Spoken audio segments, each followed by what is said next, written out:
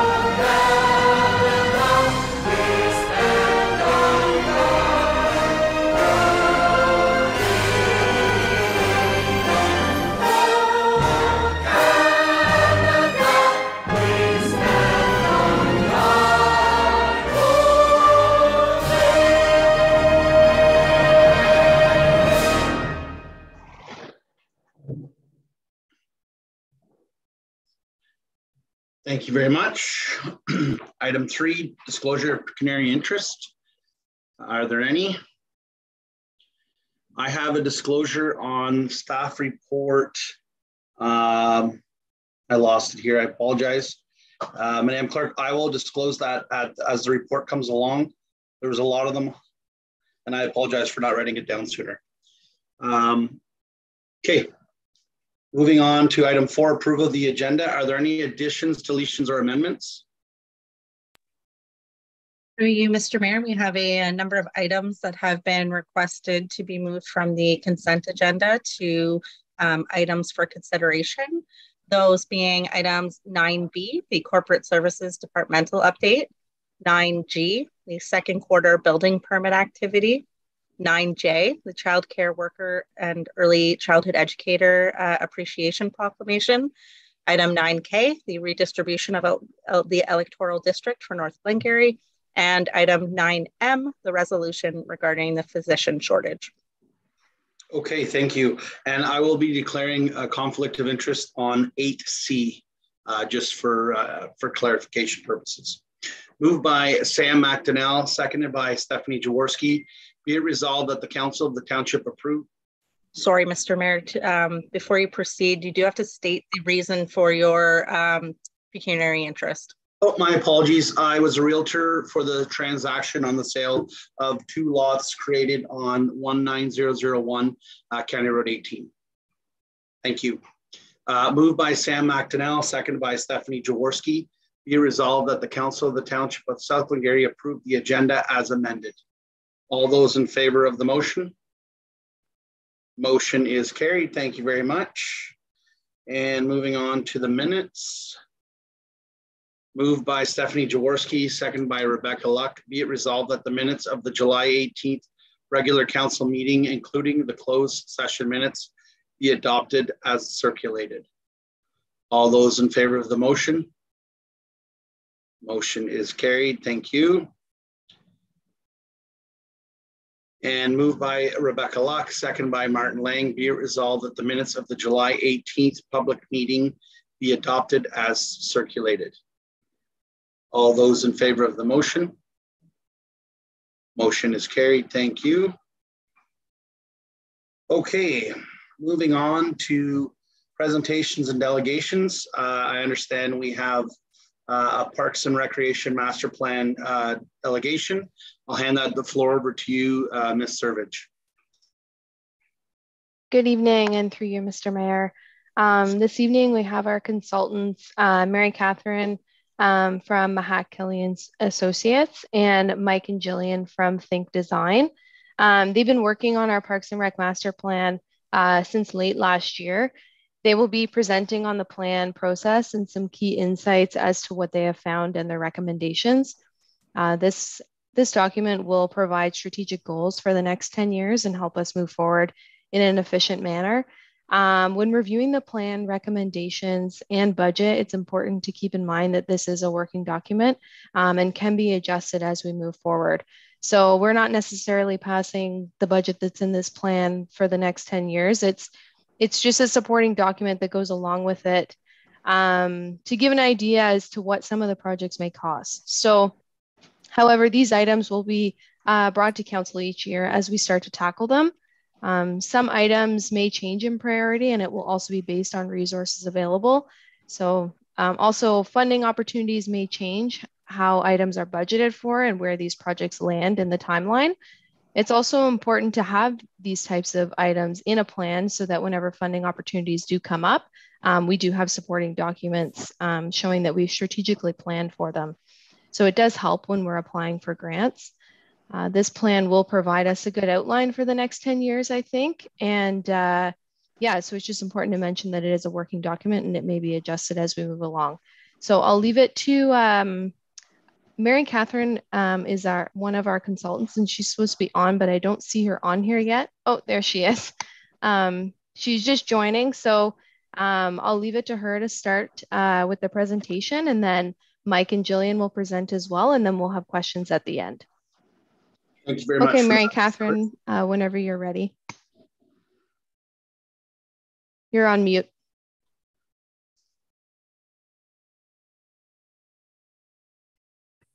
Okay, sorry about that. That always happens at the last minute. Okay, everyone.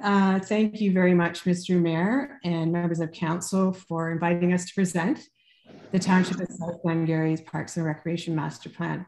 My name is Mary Catherine Mihak, and I'm with Mihak Killian Associates, and I'm the lead consultant on the project. And I'm joined tonight by colleagues from Think Design, Mike Tucker and Jillian Albert, who are part of our team in preparing the plan. So we're each going to take some time to present some slides. So you won't have to listen to the same person for 20 minutes, and Mike is going to start.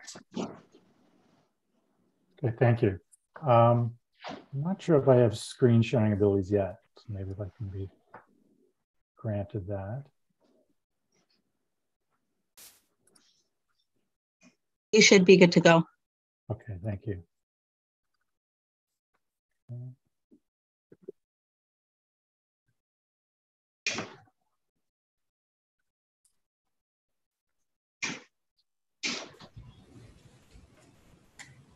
Okay, well, thank you very much, Mary Catherine, and thank you, Council, for giving us the opportunity to present the Parks and Recreation Master Plan. So I've got a few slides that I'm going to just set the framework and the overview of the study, and then I'll pass over to Mary Catherine to get into some of the specifics. But first off, just the purpose of the master plan. But obviously, I guess it's to address the need for recreation programs, activities, and events, facilities, parks and trails, and development and their delivery to residents to the year 2032. So it applies the community context, stakeholder input, and broader trends to assess local needs. The plan makes recommendations for new improved services and the role of the township in facilitating community recreation opportunities. And finally, provides a framework or provides a time frame and estimated cost to implement the plan. So the following slides, as I said, provide the context for the master plan. So first off, it is important to remember that this is a 10-year master plan. So being a long-term plan, it is higher level and should be considered a living document. So which that means is that many of the specific recommendations and details should be adjusted as necessary throughout the term of the plan. And this also means that each year recommendations may be advanced, delayed, or amended to address changing circumstances, and that some initiatives will require additional community feedback. especially when it involves developing detailed plans or designs. Now, of course, ultimately, council and staff will determine when and how initiatives are implemented, and the plan should undergo a comprehensive update every 10 years. So the plan is organized into 8 sections and 5 appendices. So sections 1 through 3 provide the context and summarize the community engagement process and the general trends in parks and recreation.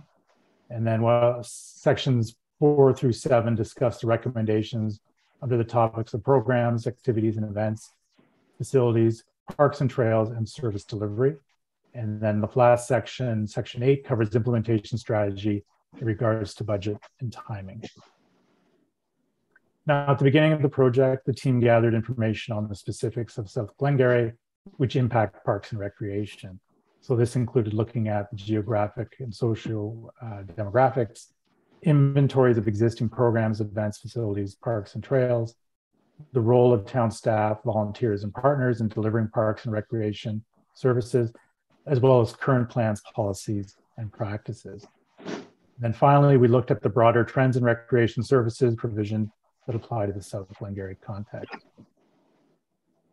Now, earlier this year, we completed a range of engagement activities to receive input from South Glengarry community.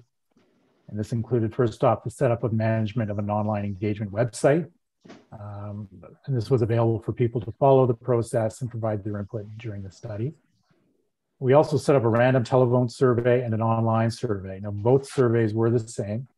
And so while the 300+ responses to the online survey is considered a good response, we also like to have a bit of a backup with a targeted random telephone survey to ensure that representative database, as well as the fact that responses to the online survey is typically beyond our control. So if we didn't get a good response, we always have a good, have the random telephone survey to fall back on.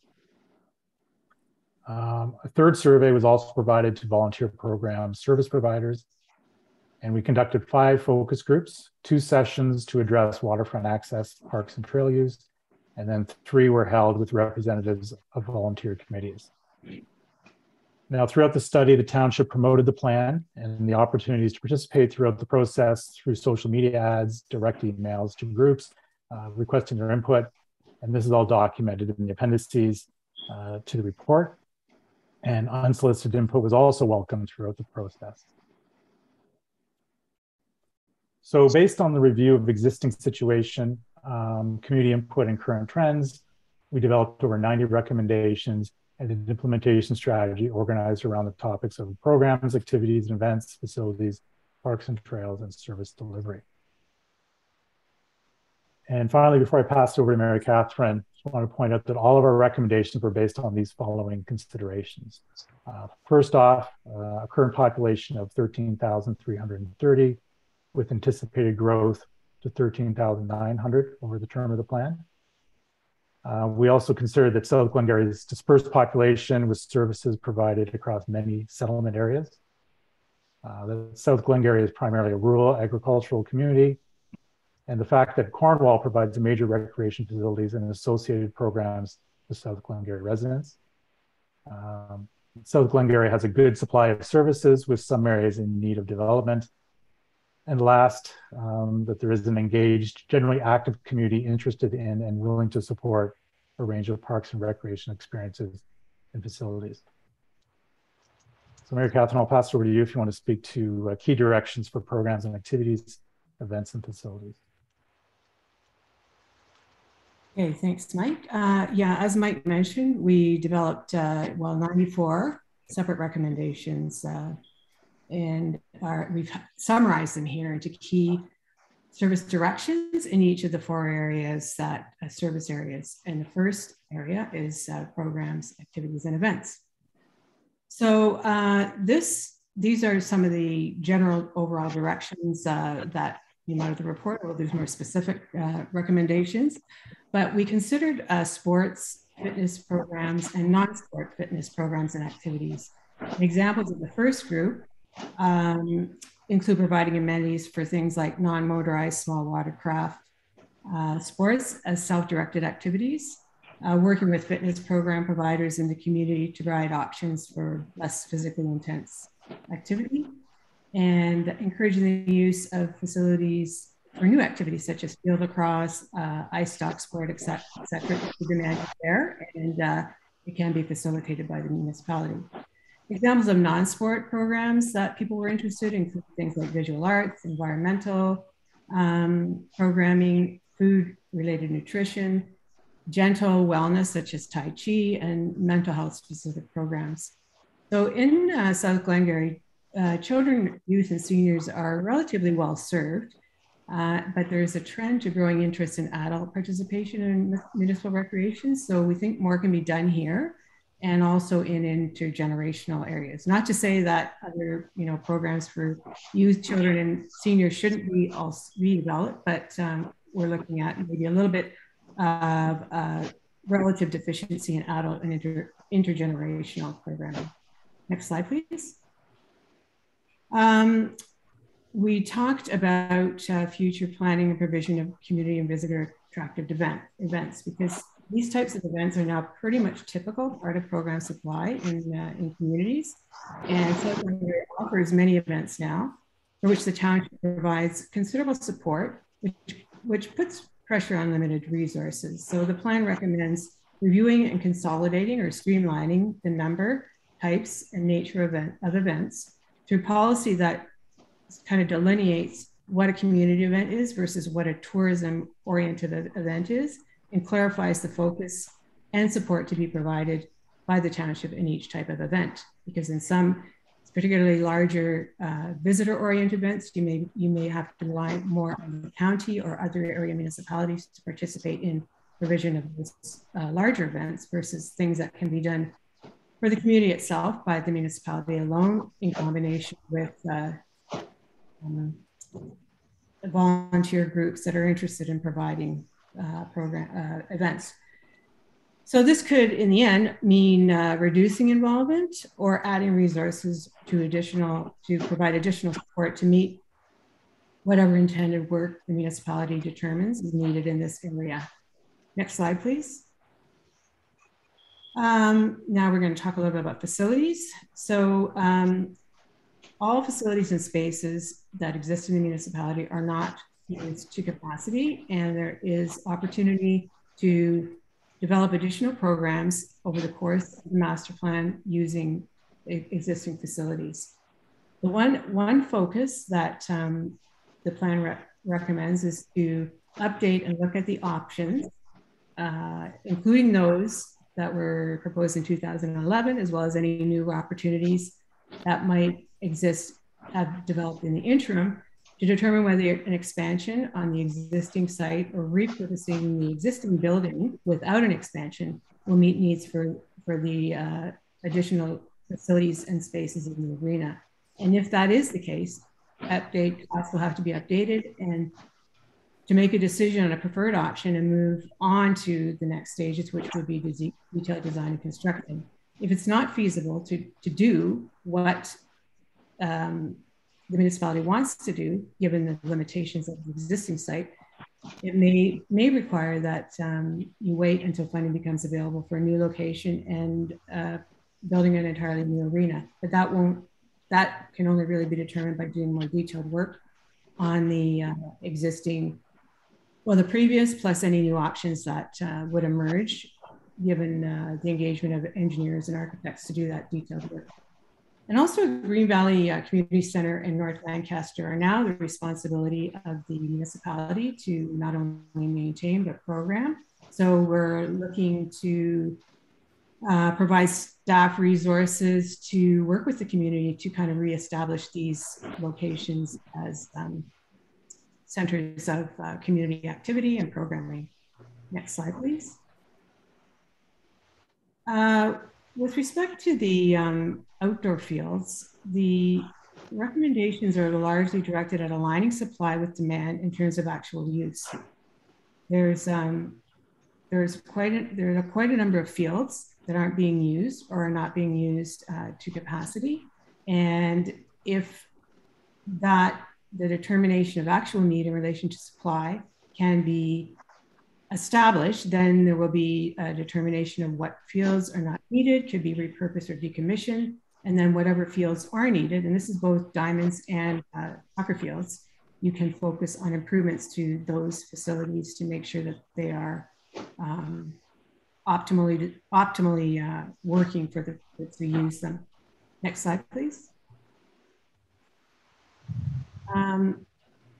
So for all facilities, whether or not they're looking, when community interest emerges, the municipality should really look to confirm demand in terms of monitoring and identifying what's needed in the way of use before making commitments to implement.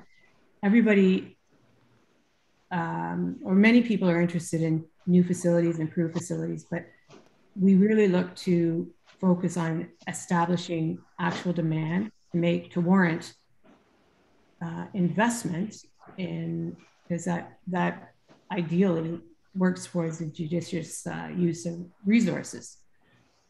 And there are two facilities, the Nor'Westers and Royalist Museum and the Glengarry Celtic Music Hall of Fame, that really should be subject to some additional study to determine what capital improvements are needed and to prepare a budget and a schedule for completion of these over the next 10 years. I think the next slides are Gillian's, and she's going to talk about parks and trails.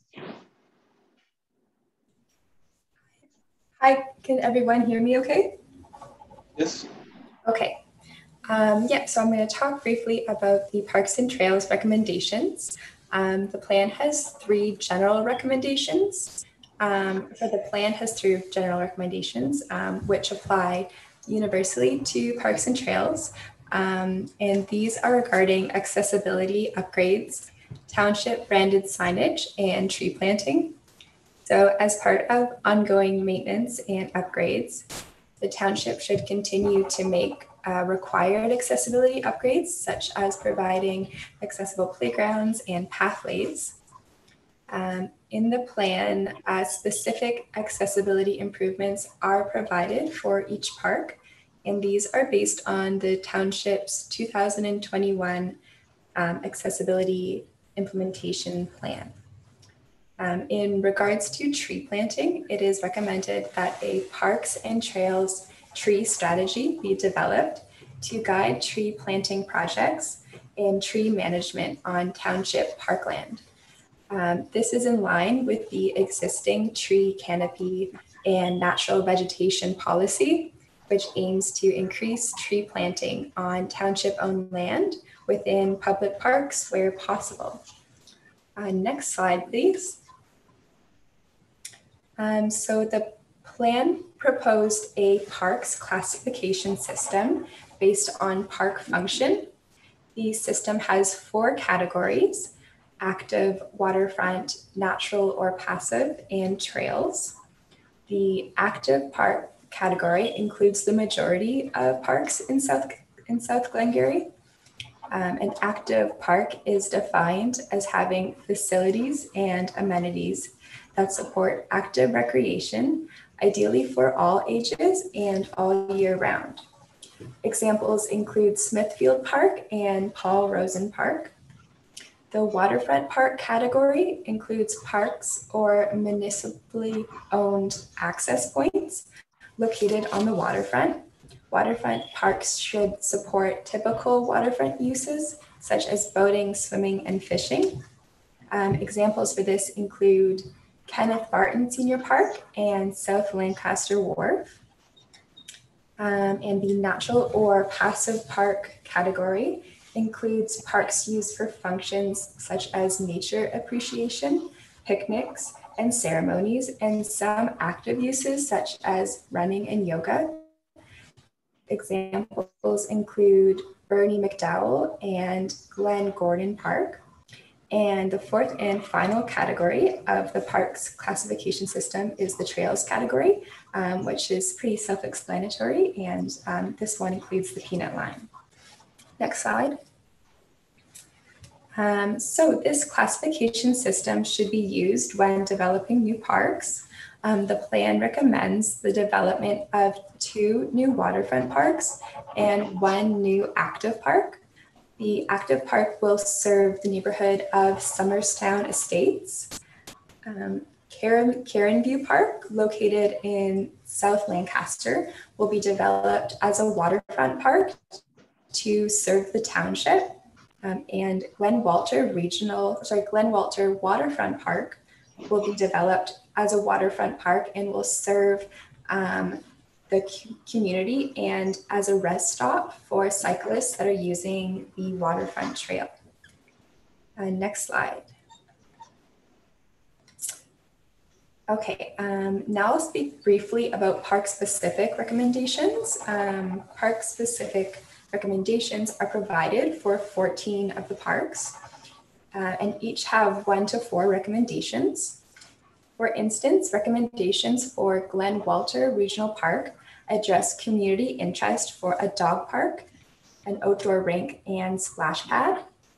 And the plan discusses how these will be determined based on when municipal servicing will be available at this park. For Green Valley, Jack Donahere and MP Proyer parks, upgrades and replacement of existing playgrounds are recommended. Next slide, please. And recommendations were made for a number, some recommendations were made for a number of different parks. And these common recommendations include pathway loops, improved shade and seating, naturalization areas, and tree planting. Next slide. So lastly, the plan has 2 recommendations regarding trails.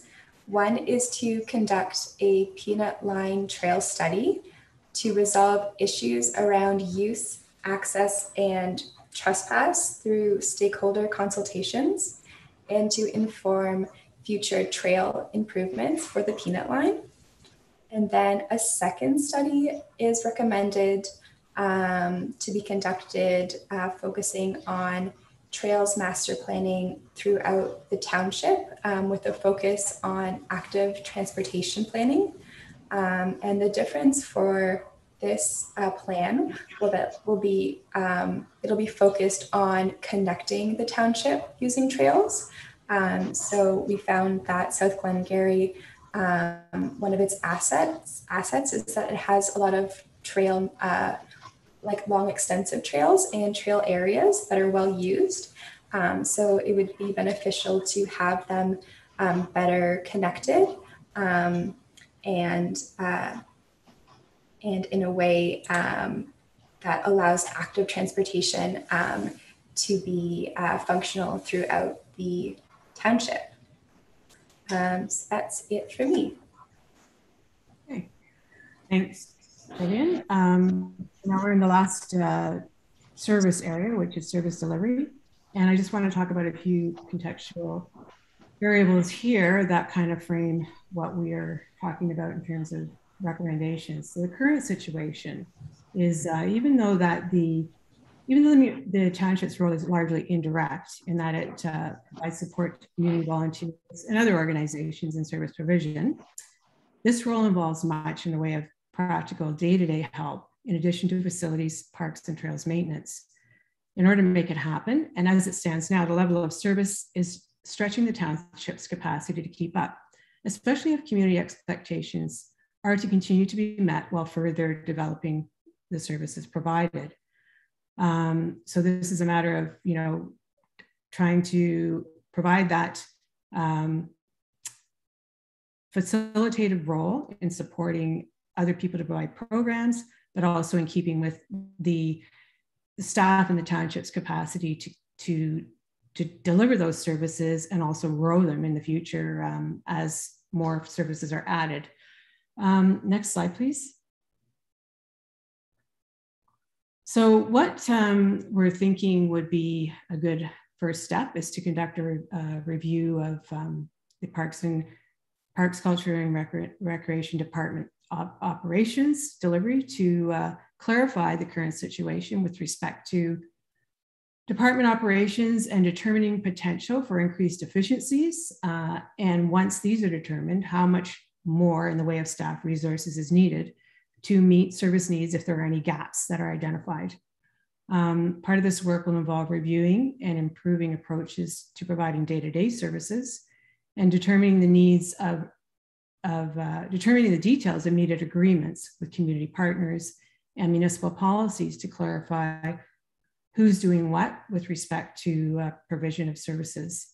And also to look at opportunities to develop programs to increase revenue generation, including revisiting the proposed bylaw to incrementally increase the user fees that was introduced some time ago, but wasn't adopted at the time.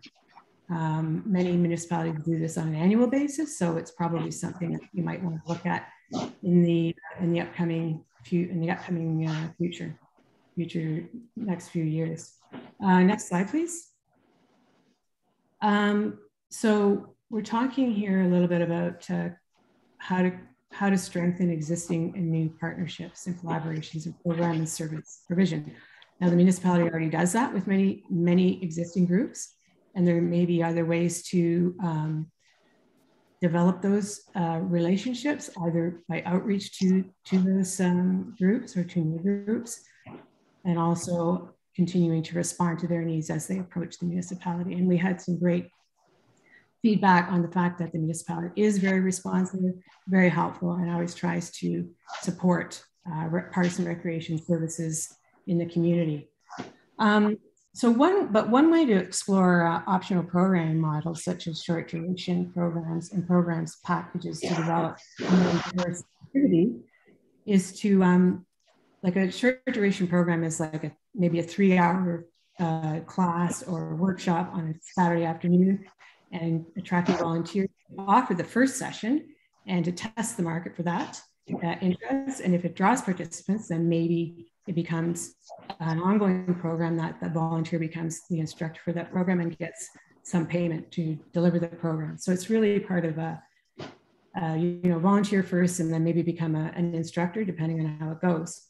Another way is to reach out to relevant agencies that specialize in services being considered. For instance, we contacted the CMHC Champlain East, and they indicated a definite interest in exploring the potential to offer mental health programs in South Glengarry. And then to the extent possible to distribute programs, events, parks and facilities across the township, to continue to do that already, because you're already doing that, to continue that, to balance supply and encourage residents to come out and be active and interact, and to optimize the use of services and improve locational access for those who can't travel far to go to programs and use other parks that are not near their homes. Next slide, please. So we thought, we always ask if there are people in the community who are interested in volunteering, and there always seems to be, even though there is a difficulty these days getting volunteers, there always seems to be some community who are interested in volunteering. And I think the master plan could be used to start a conversation with the community to find out who specifically is interested in working, as people indicated, working to source private sector funds or donors, volunteering to help with programs, joining a volunteer stewardship group, or organizing and assisting with local fundraising events. Those kinds of things could be solicited on the web, on the township website, and hopefully those same people will come back and provide their contact information so you can start that conversation with them. So to align services with demand and those that are best able to offer them, we've recommended instituting joint planning sessions with community partners to strengthen monitoring and evaluation of programs and services with annual planning targets. So you can measure what has been done and how successful it's been, and you can report back to the community on that. And also to continue, you have a good community guide and a website, but continue to enhance that would be a good thing based on some of the feedback we heard, and also to allow others to participate in that, to expand coverage to include heritage and tours, and possibly to identify what's free to do in South Glengarry since some people thought certain things were there was a fee attached to certain things like public skating when there isn't. So maybe that has to be publicized. What can we do without having to pay? Because that's an affordability benefit to some people. And then, as Mike said earlier, to conduct a comprehensive review and update the master plan in 10 years. And I think Mike has a few more slides to present, and then we're open for questions. Thank you, Mary Catherine. So yeah, just a few more slides on implementation. So Section 8 of the master plan covers the implementation of the plan's 94 recommendations. And these recommendations are to be detailed and refined each year to align with specific tasks. Now, as described in the recommendation service delivery, or SD 28, this plan includes an annual allowance of $80,000 for additional part-time staff to provide support in implementing this plan.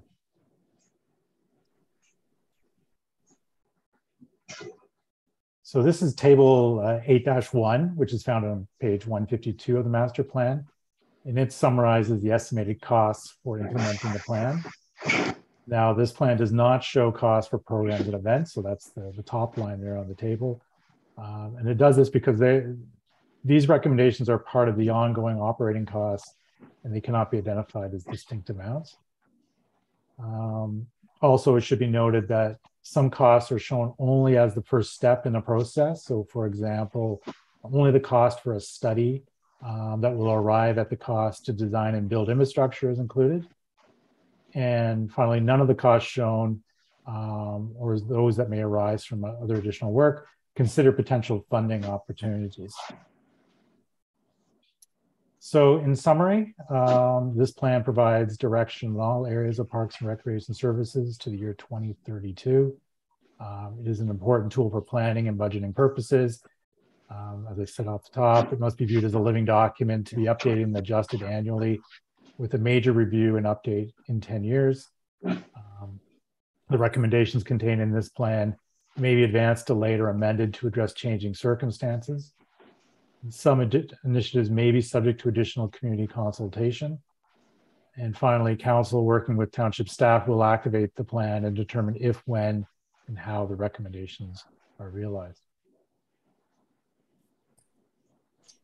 So thank you all for bearing with our 20-minute plus presentation. And now we're open for questions and discussion. Okay, great. Thank you very much for your presentation. I'm going to open it up to the floor for questions. Deputy Mayor Jaworski. Thank you. Through you, Mayor Warden. It's more a comment. First, I want to thank the folks for joining us for presenting the report, completing the report.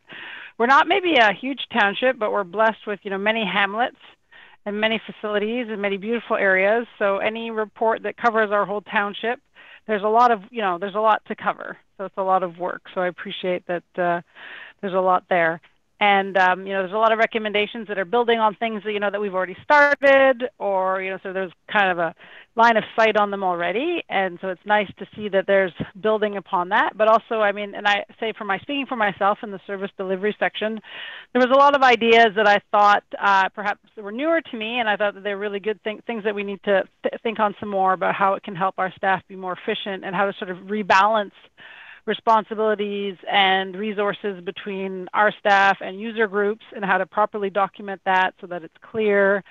I think that that's something that can help empower our user groups, because we have a lot of great user groups who really do want to participate.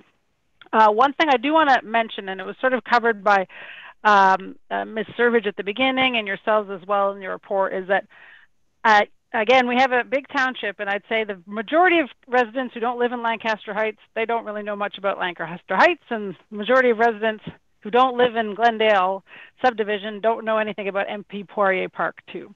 So I think when we take the feedback that was given for those areas, we do have to take, I don't want to say with a grain of salt, that's not the right term, but I think it's that point about doing consultation, additional consultation for those areas. If we're doing something major there, I think is so important, because I would suggest that we perhaps in certain areas of our township don't have enough don't have enough of the citizens' engagement yet to be able to start moving those forward. So I was felt better by Mrs. Servidge's comments earlier on about how, this is it's a roadmap. It's not a plan that's set in stone, and that we'll be looking at it as we go, because I think consultation is going to be so important to ensure that we are meeting the needs of the residents and also making sure that they're part of the the end result. So thank you again. Thank you, Deputy Mayor Jaworski. Are there any, Councillor Lang?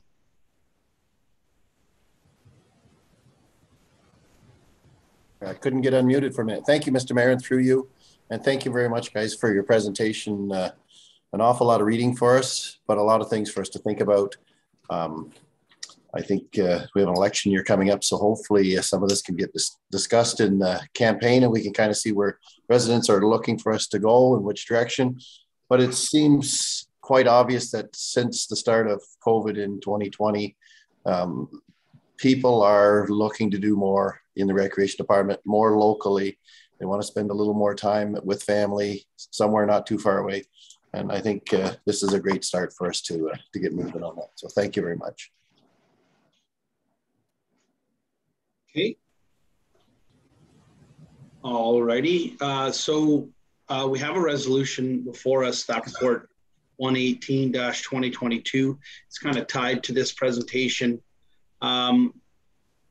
There's a lot on this. There's a lot in this report, and it's going to guide us for a number of years. I would like to postpone accepting it and to the next meeting to allow council to read it more in depth. Unfortunately, I did not have a chance to get through the whole report. It's 200 and something pages. With the Highland Games this past weekend, it was an active weekend. So I'd like to defer it to our next council meeting. And I would also like to propose, Madam Clerk, that we convene a special meeting to discuss this matter at further length. I think it warrants a special meeting on its own. We need, there's a lot of work to do. And I think having a roundtable discussion amongst ourselves with staff present, I think it would do this report justice. Madam Clerk. Thank you. Through you, Mr. Mayor, might I suggest a committee of the whole meeting to discuss this with our new procedural bylaw? We can have the committee of the whole meetings, which are a little less formal, and you can have a more open discussion. Yes, I would like that. So thank you for clarifying that. Deputy Mayor Jaworski. Thank you, through you, Mayor Warden. I certainly agree that there's a lot here, and I certainly had concerns myself about accepting the report in the sense that it gives the indication that we're committing to do everything in it. So I guess where I might suggest to what you're proposing, I might suggest that we actually receive the report, maybe not like change the resolution to receiving the report, and then we can move to another, next phase where a committee of the whole, where we could discuss, because I don't think we want the consultants to be making changes to the report. I think now it comes to what we want to do internally. So I would make that sort of suggestion to what you're proposing. I'm absolutely fine with that. Madam Clerk, are we able to change the resolution? Through you, Mr. Mayor, you certainly can make a friendly amendment to the resolution. I believe as it's written right now, I don't have it right in front of me, but I believe it says that for council to receive and accept. So you could just strike the accept part at the end, and we could just have that as a friendly amendment. Just plan be received by the township. Perfect. Okay, that's great. Are there any other questions or comments, members of council at this time? Seeing none, I'd like to thank you all for coming this evening and giving us a brief summary of your report. We have more work to do, and we want to thank you again for putting the work in. Thank you for having us. Have a great evening. Thank you. Good night. Moved by Martin Lang, second by Sam McDonnell. Be it resolved that staff report 118-2022 be received, and that the Parks and Recreation Master Plan be received by the Council of the Township of South Glengarry. All those in favor of the motion? Motion is carried. Thank you very much. And we'll move on to staff report 119-2022. Mr. Mills. Thank you very much, Mr. Mayor. Good evening, council, staff, and the general public. It's my pleasure to bring a report to you tonight regarding the Cornwall Electric LED streetlight conversion project. This has been a number of years in the making, and council is very familiar with this file. In fact, I've presented this to you in the past. We've discussed this over time. There's over 370 streetlights that are owned by Cornwall Electric in our township. Cornwall Electric's agreed to sell those lights to us, at which point we're looking at conversion. There are a number of attachments in the report tonight, which include an asset purchase agreement, general conveyance and assumption of liabilities agreement, agreement for use of poles, and agreement for municipal equipment attachments to Bell Canada poles. Once those are signed off, we can then issue an RFP and quickly, hopefully quickly get the work done. The approximate cost is over $220,000, and it would come from reserves. It's a good news story in that it provides efficiency. We all know that LED lights require very little, if any, maintenance, and very, very often they will last, certainly our lifetime. Over the course of 3 years at the most, we'll be able to repay those costs, and it'll be a savings to the township and ultimately to the taxpayer. So I'll entertain any questions right now. I want to thank staff who've invested a lot of time and research in this. There have been a lot of back and forth with Cornwall Electric, and we're at the point now where we would like your support, council support, and then we can issue the RFP and get this file complete. Okay, thanks very much, Tim, for this report. It certainly has been on the agenda for a while. Councillor McDonnell, you had your hand up? Through you, Mr. Mayor, I'd just like to thank CAO Mills and all the staff that have worked so hard on this. This has been something that's been sitting on this council's toes since our first budget. And my opinion, I know we say it's a savings to the taxpayer, but as you said, Mr. Mills, it's a direct savings to the residents of Glen Walter and the surrounding areas there, because those streetlights, the costs are completely recuperated by the township off of the ratepayers that actually benefit from those streetlights. So this will be a direct savings to every person who lives in Glen Walter and the surrounding area who benefit from a streetlight. So I agree, it's taken way too long, and that's not at the feet of the township, but thank you very much for working so hard to get it done. Thank you. Deputy Mayor Jaworski.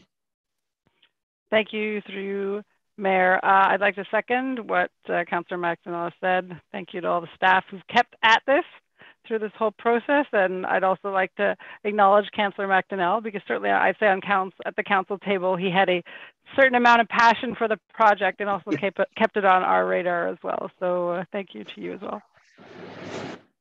Good. Councillor Lang. Thank you, Mr. Mayor, and through you. Very good news story.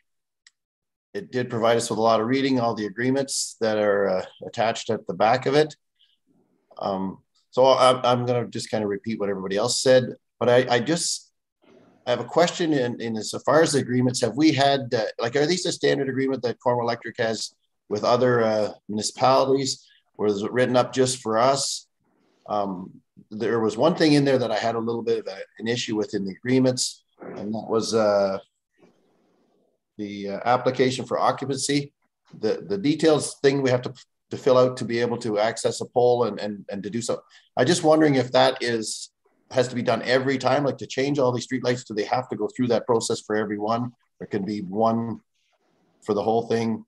I'm just wondering if there's anything in that agreement that we need to be looking at closely, if we had any lawyers or anybody look at it for our side of it. For you, Mr. Mayor. So in terms of working with Cornwall Electric, they worked on their legal, and we've ran this through our consultant, who's worked very closely with the conversion of the Cornwall project through Cornwall Electric, and has done many municipalities throughout Ontario. So we're confident in the agreements that are provided. All right, thank you very much. I just, and I don't understand it 100%, but that occupancy thing where we have to fill out every time we go to do anything was just a little concerning to me. So I'm hoping it's just for new installs and it's not every time we have to go change a light bulb. But all right, thank you. I just add further through you, Mr. Mayor, that the concern on that is kind of tempered by the fact that we're not going to have to do too much on any of the lights. That they've been shown that they last. There's very, very little maintenance at all once they're installed. Great. Seeing no other comments, moved by Sam McDonnell, second by Stephanie Jaworski.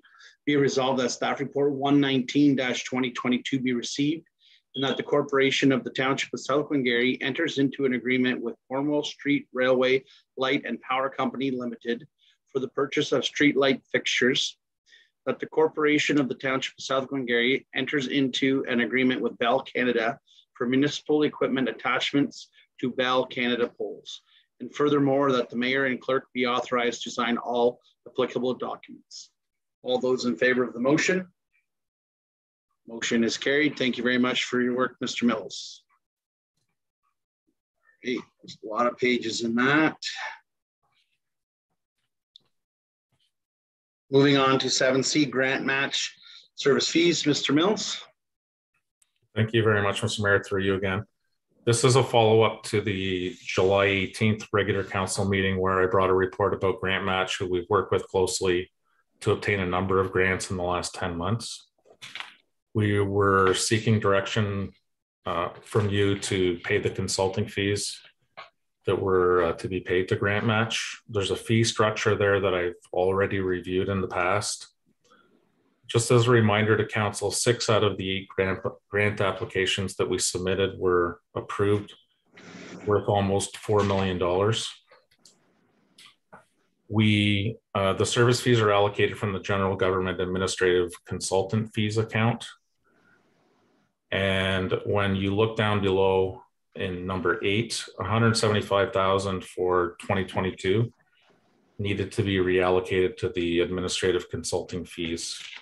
So I've worked closely with General Manager McDonald, General Manager Servage, and General Manager Hudson to sharpen our pencils and to look in other areas where we can pay for the fees. The listing there is in number 9, so $30,000 that we saved through the North Lancaster Playground project that was part of the 2022 budget. And we got a grant for that. Similar, we got $20,000 or a grant for the bocce ball court at Martintown, which is now complete. And it looks great. We're saved $20,000 there. And then the further amounts, $20,000 from the roads administration consultants account, $52,500 from the general reserve account and the Glen Walter Water Wastewater Reserve account, respectively. As a side note, the reserve for Glen Walter sewer and water system is estimated at $328,000 as of today, pending the results of the year-end audit, which we're presently completing, but we're confident in that.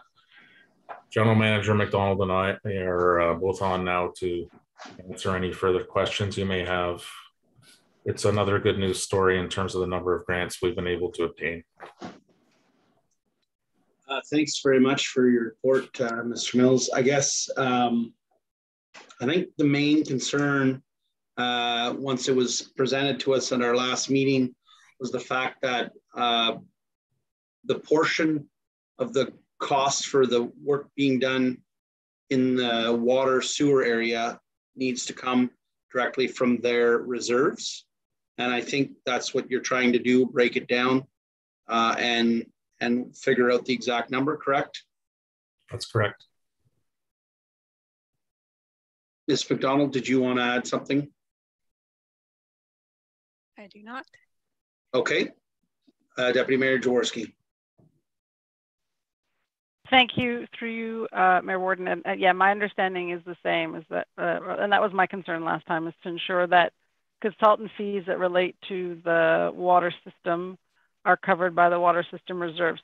So, but it seems, and maybe I'm misreading this, is like the one, let's say like it's $232,000 of the grant match fees that are related to Glen Walter. So is what we're doing here, is this sort of a paper exercise that in 2022, we're reallocating it from these other accounts. And then in 2023, we're going to go back to the Glen Walter account and then repay those other accounts? Is that what I'm reading here? What you're reading here is the approximate 175,000 through number 9A to E. Okay. We are required to pay 75% of the consulting fees once we receive the grant and sign the contribution agreement, which we have. The additional amount will have to be considered during the 2023 budget.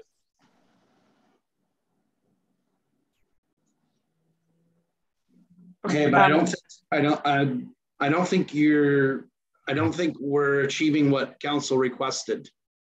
We need to know exactly how much is owed out of the Glen Walter funds, and that has to come out of Glen Walter.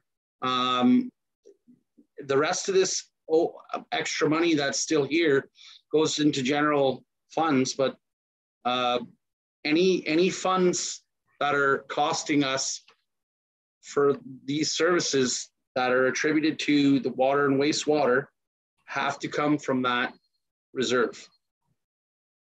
We can't charge other ratepayers for something they're not receiving.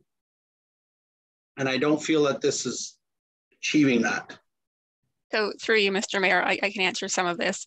I do think that it is appropriate for the Roads Administration Consultants account to bear some of this, since a huge part, sorry, let me flip that back. The water tower includes upgrading 4,000 meters of linear infrastructure, which will directly impact our roads, and the roads will require some rehabilitation following pulverizing into them and replacing main under it. So there can be a case made that this grant will improve our roads all through Glen Walter. And we'll be working through that in a bit. In terms of, and again, I believe this funding is, and correct me if I'm wrong, CAO Mills, this funding is covering off all 5 of the grant, 75%? That's correct. Sorry. Yeah. That's correct. So in which case the North Lancaster, and I believe Ken Barton would have a portion of it. And we will need to dip into general reserves to cover off the asset management plan fees also. So it's appropriate that all of those are captured. And if you check out the recommendation, we have left the fields blank so council can debate and allocate as necessary and as they feel appropriate. However, our recommendation is in number 9. And I suppose at this point, it's up to you folks, and Mr. Mayor, you'd called yourselves a keeper of the purse strings to make this final decision.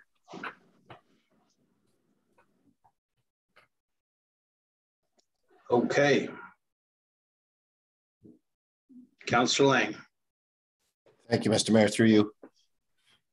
What percentage of the 175 or whatever it is goes towards the like how much is the 75% that's owed for that water tower grant?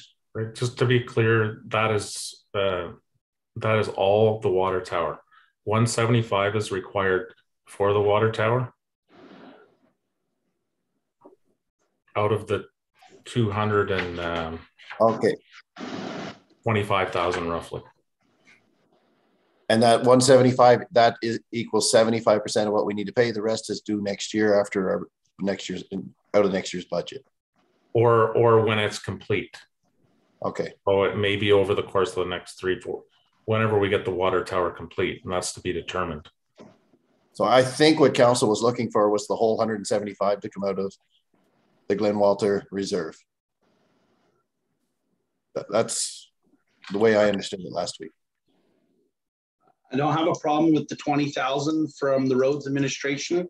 I'm fine with that. I feel like there's some wiggle room there. I feel that's okay, but the rest I feel has to. Councillor Luck, then back to Deputy Mayor Jaworski. Thank you, through you, Mr. Mayor. I'm just curious, why was it that the funds for the North Lancaster and the Ken Barton changed from one to the other? Like we had the 32 and the 2106, and that got reduced. I'm just curious as to why. Through you, Mr. Mayor, I can answer that. It's simply to make it easier to amend this on the fly instead of dealing with dollars and cents or even numbers, and it's easier for the clerk to put in and you folks to debate. So I rounded up and down. Okay, thank you. Deputy Mayor Jaworski, you had your hand up. Yeah, thank you, through you, Mayor Warden. And I think Councillor Lang sort of explained it very clearly as to where my head was at in terms, and perhaps I need to be disabused of, you know, some incorrect information, but my understanding is this was sort of like a legislative thing that spending for water has to be from the water, you know, come back to water rates. Like, I did not think we have a flexibility to sort of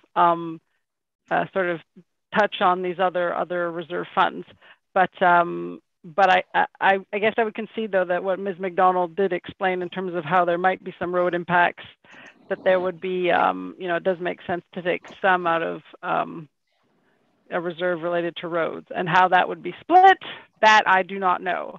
But I would think that my understanding, and please, if I'm incorrect, please let me know, but my understanding is the majority of that 175 needs to come out of the Glen Walter reserves. Okay, so I think I'm able to summarize it here for council. So we are going to put a 0 North Lancaster Park capital expenditure account. We're going to put a 0 at the Martintown Community Center capital expenditure account. I'm fine with putting 20,000 from the roads administration consultants account, 0 from the general reserves, and whatever the balance owing is out of the Glen Walter sewer water reserve account. Is that how I understood this staff report? It's your choice, Mr. Through you, it's your choice, Mr. Mayor. Yeah, it's council's choice, not mine. Yep. Council, can I get a show of hands? Is that my understanding, Deputy Mayor Jaworski? That was my show of hands. Okay, sorry. Yeah, okay, perfect. So I'm going to go ahead and read the resolution. Just a comment, Mr. Mayor. Yep. Just that maybe we do double check before we do actually follow through with the reallocation of those funds, that we are in fact allowed at that amount out of the roads department, just because, as Deputy Mayor Jaworski said, I was fully under the impression that that had to come solely from the water and wastewater, if it had anything to do with the water and wastewater. I know we say there is a roads benefit there at the end of the day, but if we weren't digging the road for the water pipes, were we really going to do the road? So that's where I just want to get a confirmation that we're fine to do that. Very fair point. Councillor Lang. I would agree that we are okay to do it with at least 20,000. I do think there is benefits besides, you know, the benefit to the users of the system. The roads could be one. The other thing is we will then have working hydrants in that area. So then the surrounding area for, you know, say I'm going to guess, you know, 5-6 miles, it will be an easy source for us to obtain water, you know, when for the fire department, if those hydrants are working. Like as now we run often into Lancaster to fill up at a hydrant if we're not too far away. It's a lot quicker than using a dry hydrant or pumping out of a river or something. So there would be benefits to the surrounding community, a certain amount. Okay, thank you for that. Those questions and comments.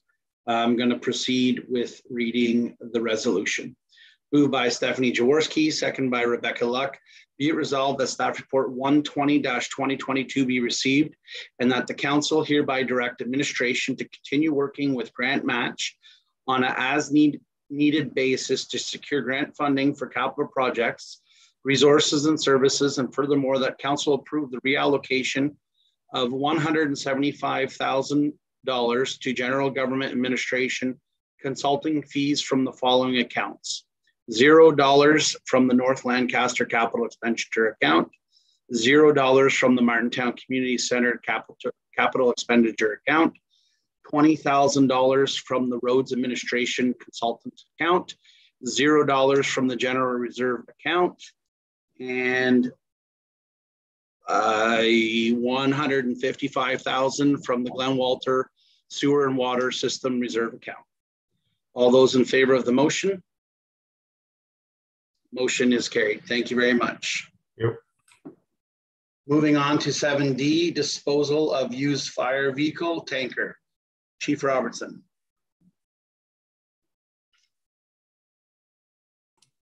There we are. Good evening, Council, and through you, Mr. Mayor. The fire services fleet, we just recently, about a month ago, added a 2022 International Water tanker vehicle to the fleet. And in turn, we removed a 1997 GMC Top Kick water tanker. With that vehicle being removed from the fire fleet, it's been removed from service. And as per past practice, we are ready now to proceed with disposal of it, dispersion. And this report is requesting Council's authorization for doing so. The vehicle, up to this date, our most used mechanism for selling used fleet vehicles would be through the GovDeals online website. It's our intention, our suggestion actually, to do that with this vehicle. The sales value we're estimating at a fairly low amount. It is a fairly old vehicle. It's a single axle. It's a gasoline engine. So we're not anticipating a high sale value for that vehicle, but so our note would be that any funds from the sale of the vehicle would result in revenue for the fire service reserves, and the sale option will follow the provisions of bylaw 3607, the disposition of assets. So thank you, and if you have any questions, I'd be glad to answer. Thank you very much, Chief Robertson. I think this fleet is almost as old as Councillor McDonnell, or older. Deputy Mayor Jaworski. Thank you, through you, Mayor Warden. I'm sorry if I'm asking you to repeat yourself if I missed this detail, but could you, Chief Robertson, please just expand again on why the vehicles could not be reused as a water truck within the roads fleet? Sure. Thank you for that. Through you, Mr. Mayor. We've had some comments and some discussion between Roads and Fire over the last number of years about the possible addition of water tankers when we deem them surplus to the fire fleet, to bring them into the roads fleet for limited use, seasonal use, those types of things. We did review it with our fleet mechanic and our roads manager, and upon further investigation, it doesn't appear that this vehicle it will be of value. It may cost us more money than we think would be of value to either bring it up to speed and also to modify it. So we've deemed it not worthy. Okay, thank you very much. Any other questions or comments? Seeing none, thank you for your report, Chief. Removed by Rebecca Luck, second by Martin Lang. Be it resolved that staff report 121-2022 be received, and that the Council of the Township of South Glengarry deem the 1997 GMC Top Kick water tanker as surplus asset, and that it be advertised for sale. All those in favor of the motion? Motion is carried. Thank you very much. And moving on to staff report 122-2022, Ms. McDonald.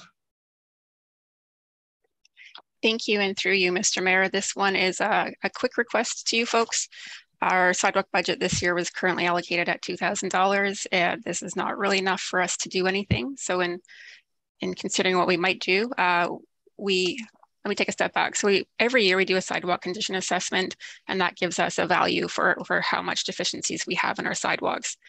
We did one this year, and we don't have the final report, but based on previous years, we're expecting it to be in a $65,000 to $75,000 range to, get our sidewalks to perfection. We don't need our sidewalks to perfection, but we do have some areas that have significant trip hazards, or just the entire panels are broken. And to do any of that work would cost us more than our allocated $2,000. So we are suggesting that $10,000 a year would be appropriate, and asking that $8,000 be moved from the general reserves into our sidewalk budget to allow us to start in a multi-year plan. And I mean, if you folks don't go for it this year, I'll be back next year with the same request. So that's it in a nutshell. Perfect. Well, I hope the sidewalk very near to the arena gets fixed. I'm certainly in favor of increasing this to 10. I'm not sure how that got through at 2,000. Questions or comments? Deputy Mayor Jaworski. Thank you, through you, Mayor Warden, and thank you to you, Ms. McDonald, for bringing this to our attention. Clearly, if it came through at 2,000, we hadn't put enough, we hadn't looked at this one enough. So I'm glad to see that you've got it in hand and that you're going to get us to bring up the standards, because when it comes to sidewalks, I mean, you're thinking about folks who have reduced mobility, parents with strollers, kids learning to bike on a little bike where, you're not going to put them in the street yet. I mean, the condition of our sidewalks really is important. It shouldn't be an afterthought. So thank you for bringing some attention to this, and I am in favor of increasing it. Okay. Councillor Lang, then Councillor Luck. Thank you, Mr. Mayor, and through you. Thank you, Ms. McDonald, for the report. Can you just clarify for me, if we put this 8,000 in, that brings it to 10, but it looks like in line 6, you're saying that we did not draw anything from the 2020 or 21. So would that mean that we would have an additional 15 that would bring us to 25 that we could do this year? Through you, Mr. Mayor, I do not know enough about how past budgets work to answer that question, and perhaps the CAO or treasurer could assist. My just thought, if we didn't take any, we budgeted 10,000 in 2020, 5,000 in 2021. If we didn't spend it, it should still be there. And I think you'd have 25,000 to work with this year. Through you, Mr. Mayor, I suspect it was reallocated, but again, I would need support from finance to answer. Okay. Yeah. Mr. Mayor, can I comment on that? So council will remember that for the 2020 budget year, when we came through with the audited statements, that there was over $1 million we were underspent. There were a lot transferred into the reserves, and our reserves continued to grow. But to be specific and answer that to Councillor Lang, I mean, I don't have that, in front of me, but to his point, we have a healthy reserve and no debt. Mr. Mayor. Yeah. I don't need, I'm just speculating here. I don't need that answer today to approve this this request. I'm in favor of approving the request, but it might be something for Ms. McDonald to look into. I think she should have 25,000 to spend myself. All right. Thank you for those comments. Councillor Luck. I don't have any questions. I just wanted to say through you, Mr. Mayor, that I'm definitely in favor of this. Price of concrete just keeps going up and up every single year. And the industry numbers I'm seeing are just ridiculous. And to get this completed, even, at a minimum, is definitely something that I'm very passionate for. So thank you for bringing that forward. Okay, great. So good discussion. I'm going to read the resolution as presented. And in the future, Ms. McDonald, if you feel like you need a top up further, you'll remember this conversation and you can present at that time. Moved by Martin Lang, seconded by Sam McDonnell. Be resolved that staff report 122-2022 be received, and that the Council of the Township of South Glengarry authorizes the one-time transfer of $8,000 from general reserves to the sidewalk maintenance account. All those in favor of the motion? Motion is carried. Thank you very much for your report. And moving on to staff report 123-2022, Ms. McDonald. Thank you, and through you, Mr. Mayor, this report is to request the purchase of a wheeled loader. So this wheeled loader is construction grade, so it's the yellow-orange color. It's not the agricultural grade equipment that would be green that we see out there.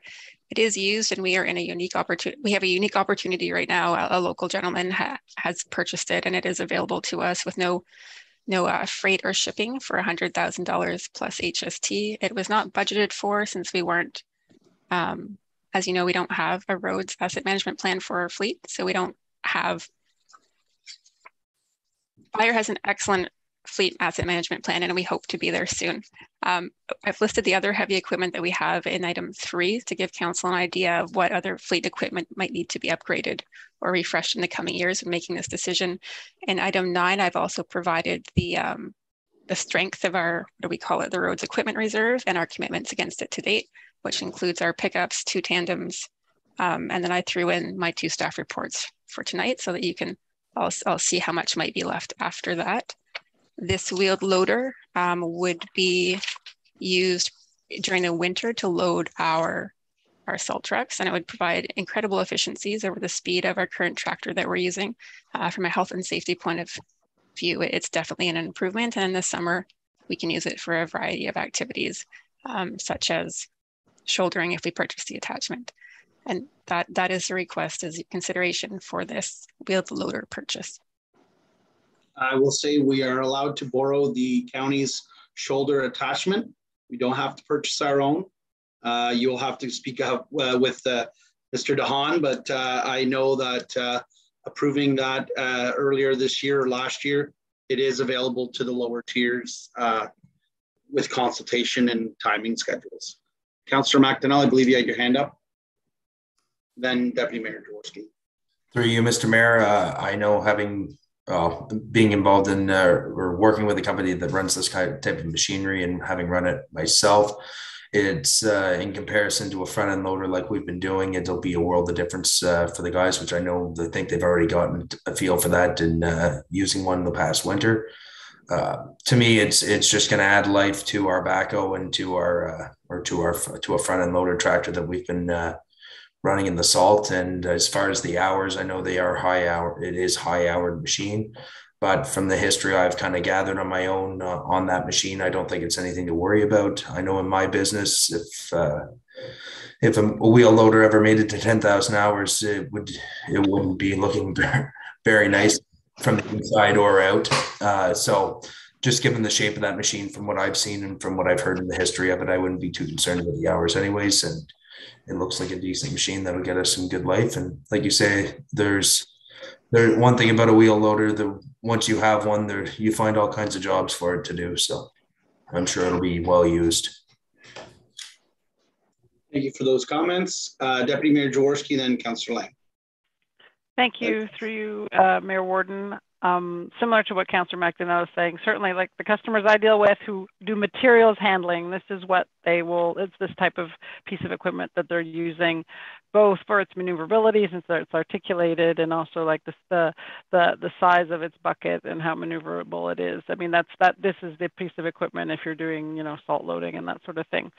So I think it's probably, it's going to be a better tool overall. Folks will be more efficient, and it's really the type of equipment we probably should have been using to start with. So I think, and for the price seems very fair considering the age and the condition of the piece of equipment versus what we might, if we were to try and find something new that is similar, we'd be paying several times more. So I think I'm in favor. Thank you. Okay, thank you very much, Councillor Lang, then Councillor Luck. So I won't repeat everything, but I'm in favor. Very happy to see it has quick attach so that it does give us options in the future to be able to put different attachments on it. So I'm in favor. I think we need to start upgrading some of that equipment. Your list there shows a lot of old stuff. Thank you, Councillor Luck. Thank you, through you, Mr. Mayor. I'm so sorry, Ms. McDonald. I wasn't sure. Does this go hand in hand with the next report? Like, does this replace the tractor, or would this be like in addition to our fleet? Excellent question. And through you, Mr. Mayor, I will leave that to you folks. I'm presenting them as 2 separate topics of conversation. And I know it's our folks' preference to have both. Okay, so right now as it stands, we're presenting this as we would be keeping the tractor and that this would join our fleet. Would we have room, I guess, to store it if we are indeed going with like the 2 pieces of equipment? Through you, Mr. Mayor, we have ample storage between our new Rhodes garage, our North Lancaster garage, and during the off season, we can store some things in our salt shed or outside. We have plenty of outdoor storage area. Okay, thank you. It's my understanding we've been renting this this specific unit, so it's already been part of our fleet. We just don't own our own. Mr. Hudson, you have your hand up.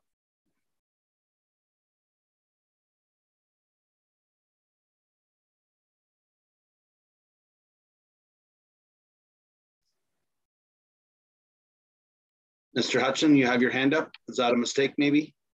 Through you, Mr. Mayor. We're in the same office. Do you want me to go check on him? Yeah, please. I'll be right back. Excuse me. There we are. Sorry, Mr. Mayor. Yep.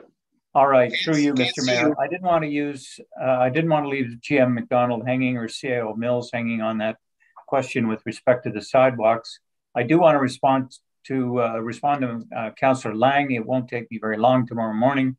I was reluctant this evening to make a comment because it involves several years of data, but I will do that in the morning. On another point, the road equipment reserve stands at approximately 1.3 million currently, subject to any adjustments from the final audit, if that would help in GM McDonald's conversation. Thank you very much for that. Okay, any other questions or comments?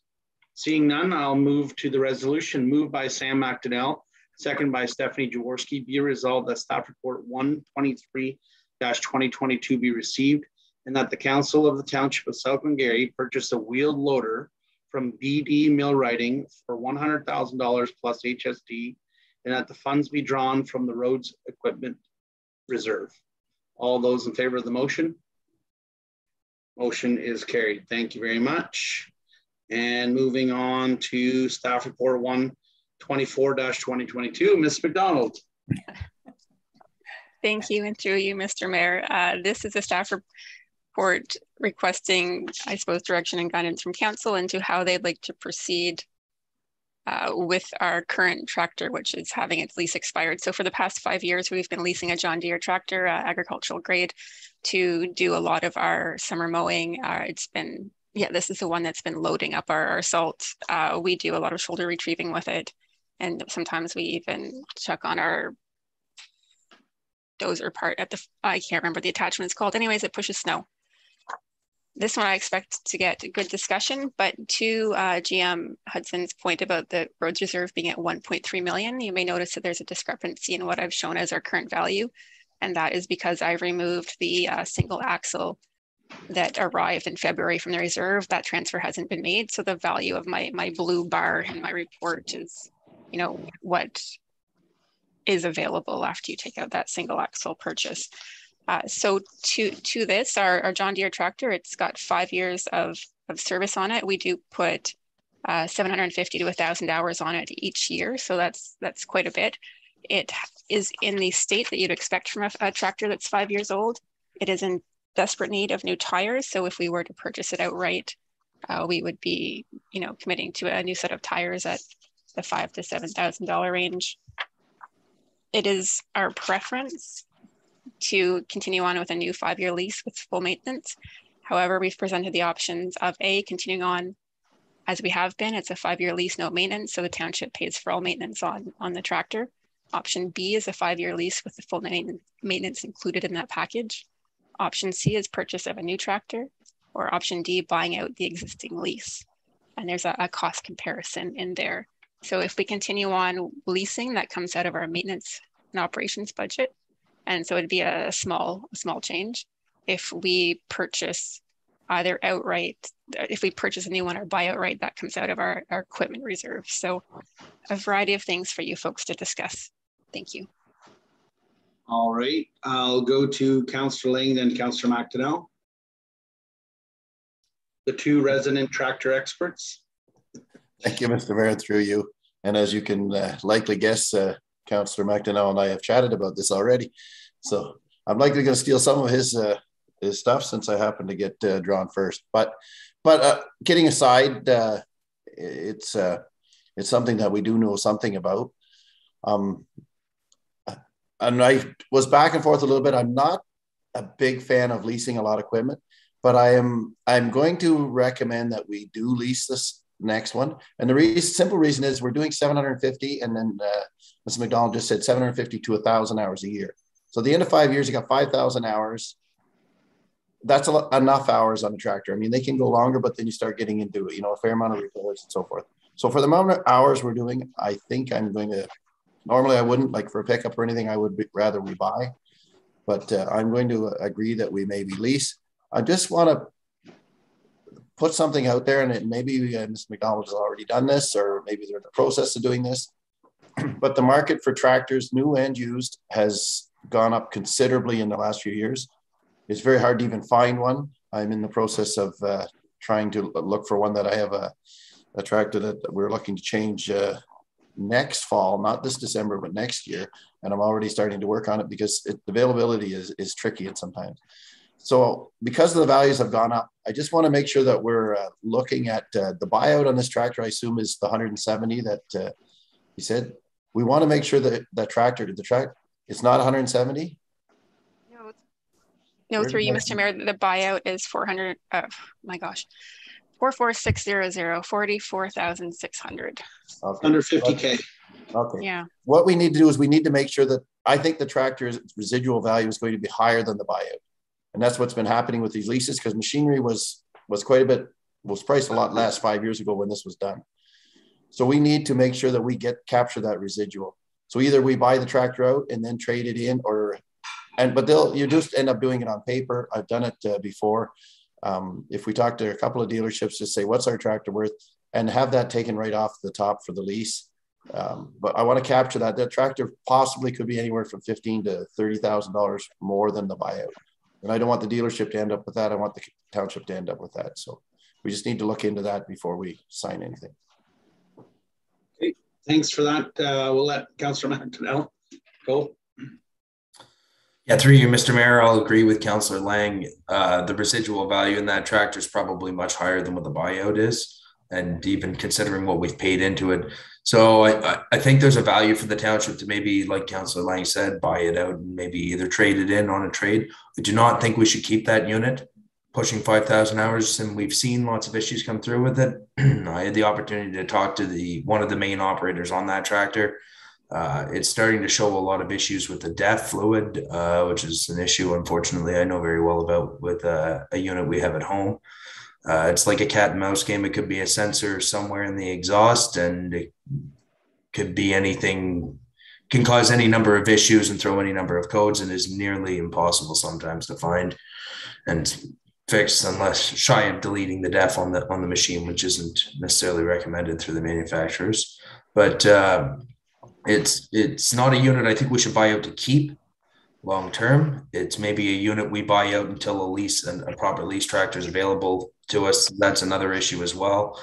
Probably getting a lease tractor like a 6110Ms or rock commodity as far as a standard go-to farm tractor for anybody running deers, or something in the similar range that Councillor Lang would be looking for. Like in the cases, those are all tough tractors to come across these days, and they're not sitting long on any of the lots if you see them if you drive around Winchester or St. Polycarp. So my option would be to buy it out with the intention of either trading it or looking to sell it in some or benefit from the residual value that's left there.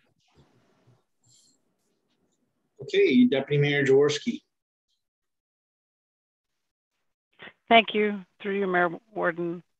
I certainly you can delete DEF systems, but that's sort of like removing your catalytic converter. So there's certain issues about disregarding emissions legislation. So don't typically can't do that. Certainly not as a municipality, anyways. But I fully accept that the implementation of nitrogen oxide treatment on tractors has not gone smoothly. But that being said, I don't like leasing either, but the idea of the lease with the maintenance package to me is intriguing, because I do have a lot of customers that's what they do. They have service agreements they're not owning equipment. They have service agreements that cover a lot of these sort of these exact things that we're talking about here, where they don't have the in-house mechanics to deal with it.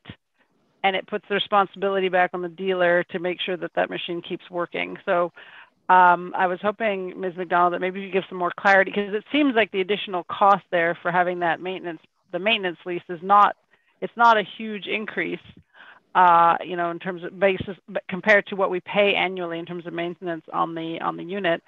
And while I very much think it would be great if we could, like the idea of buying it and sort of getting that additional dollars to the township's account, if we were to like then resell it, I still feel like that leaves us without a tractor, because it sounds like these issues with trying to replace it are significant. So I don't know if the you know, 15,000 or 20,000 that the township might make as a one-time, if we're really going to be, if we're not going to give ourselves more headaches in the end, in terms of availability of the unit, you know, just being able to get the work done, or, you know, and replacing it. So if you could, Ms. McDonald, just talk a little bit more about what that maintenance agreement brings to us.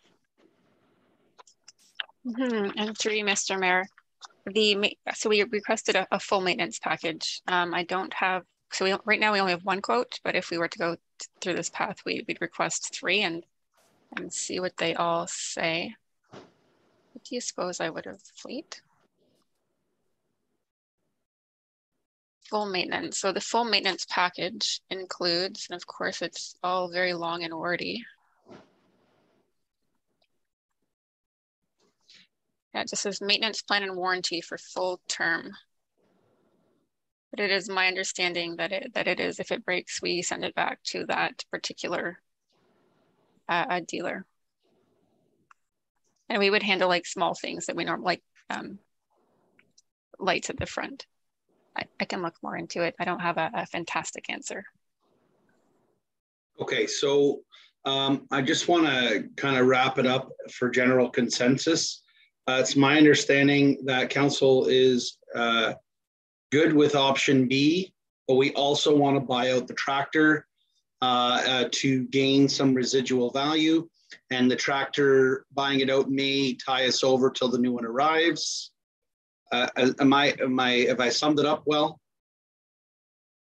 Yes, thumbs up. Sam? Yeah, just a quick comment. I did a quick look on Marketplace. I forgot to bring it up. I was trying to find the pictures earlier. 4,000 hours to about 2,900 or 3,000 hours on a tractor. The same 6110Ms.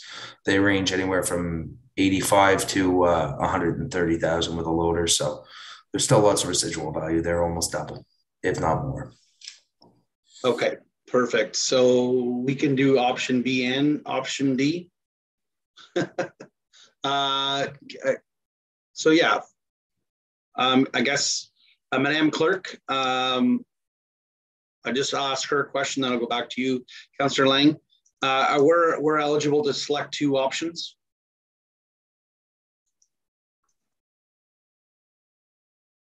You're on mute. Yep. On mute.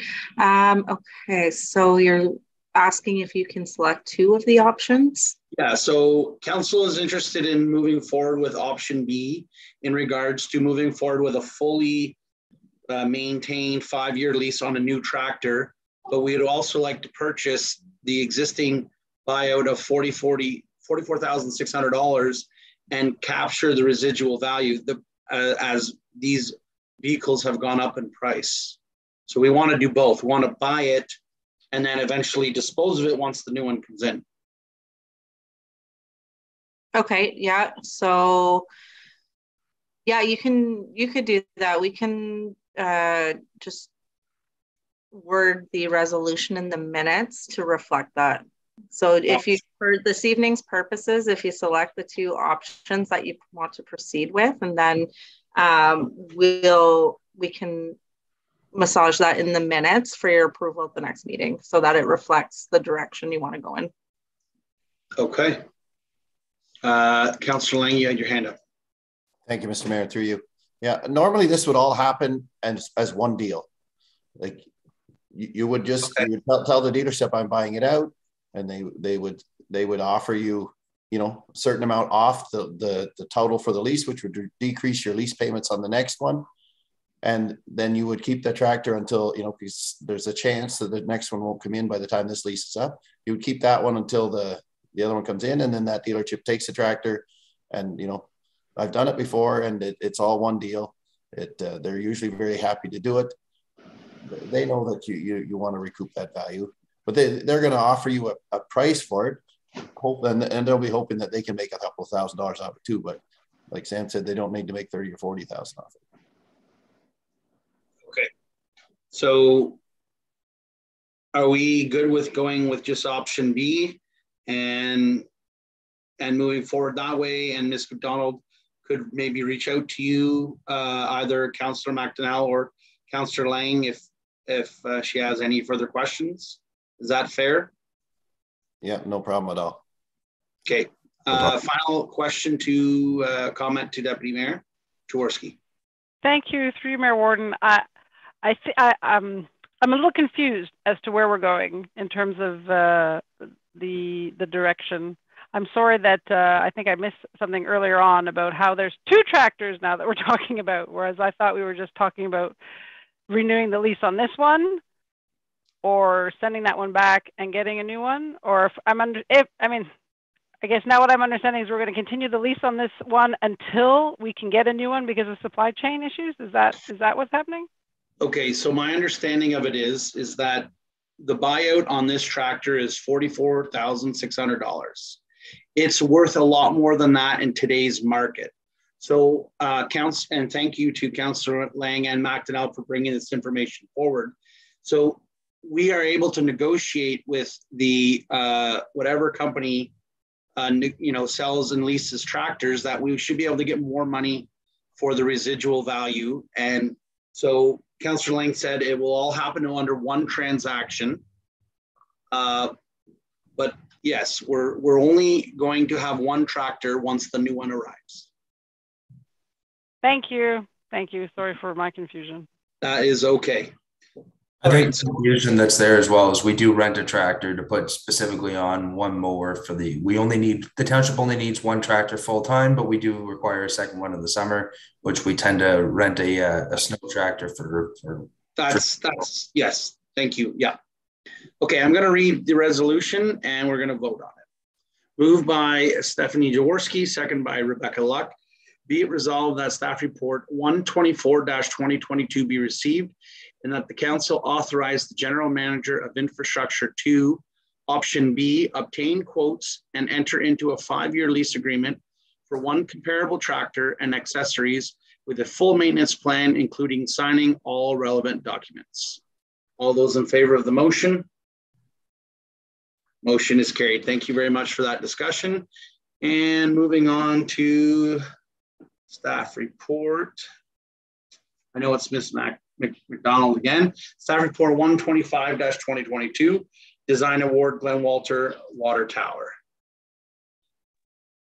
Okay, and thank you, and through you again, Mr. Mayor. This is to bring forward an option for designing, for doing the design for our water tower. So we talked a little bit earlier through the staff report 7C about the funding that we've received. So this report talks a little bit about that funding again. So we have secured, oh goodness, here we go, $3.6 million between federal and provincial funding for a project that we've estimated is at about $4.9 million to complete. It is to do a rehabilitation of the existing reservoir with a new and elevated water storage tank. So that's a water tower, including the replacement of 4,000 meters of existing water mains. So that encompasses the majority of our water mains through the Glen Walter area. We have, I know that the big question here is the sole sourcing. So we do have the option to sole source through our procurement bylaw. In this case, the consultant that we're putting forward, Ainley, has successfully pre-qualified through our engineering roster last year. So they are on our engineering roster. They are entirely qualified to do this work. Their submissions to our open procurements have been technically strong. In this case, the delivery timeframe is critical, and Ainley staff have both the capacity and the time and the breadth to do this work. Since this work includes both linear infrastructure, which would be the mains, and then more on the treatment side, so the water towers. And then considering our funding requirements. So our start date for the funding requirements would be September 1. And then we have 3-ish years to get this like in the ground built. We've proposed a part A and part B, so splitting out the linear versus the more treatmenty side of things, and proposed two timelines for that. In accordance with our procurement bylaw, we have worked with Alien and Associates to prepare the project scope, and we have negotiated with them the design fees. Design fees are typically 6 to 8% in county jobs, so like we'd be considered county jobs, or if you go into the city, they can be upwards, 20% when you throw in everything that goes with that. So their fee estimate of $319,950 is roughly 6.5%. So it is in line with what we'd expect to see for design of a $4.9 million project. I can't say, no, sorry. I'd just like to reiterate that Inley is very strong in this field, and I wouldn't be putting forward a sole source if I didn't stand by it. So I am open for questions. Thank you. Okay, thank you very much, Deputy Mayor Jaworski. Thank you, through you, Mayor Warden. Thank you, Ms. McDonald, for bringing this forward. I know it's keeping these projects on track. So if I'm to understand, in this case, we're doing something that's allowed by our procurement bylaw, but sort of a little bit outside of the norm. But if I understand, the main driver for us, or the reason we really need to look at it this way, is really in terms of getting these critical delivery times. Is that the main driver for this? Thank you, and through you, Mr. Mayor, that is one of our main drivers. And the fact that they have the capacity to do it in the time frame that we need. So they would be preparing for the water tower. We are proposing doing a small Schedule BEA, since the master plan didn't talk about the height of the tower, and these towers are visible and huge, and worth doing a bit more public consultation to say, hey, this is where it's going to be and this is how big it's going to be.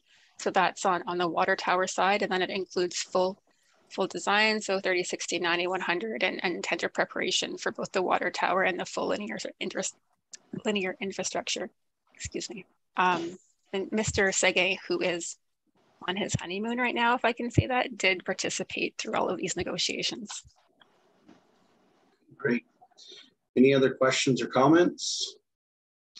Seeing none, moved by Martin Lang, second by Sam McDonnell, be resolved that staff report 125-2022 be received, and that the Corporation of the Township of South Glengarry enter into an agreement with Ainley and Associates Limited to provide engineering services for water tower and water main design in accordance with their proposal dated July 28, 2022 for $319,950.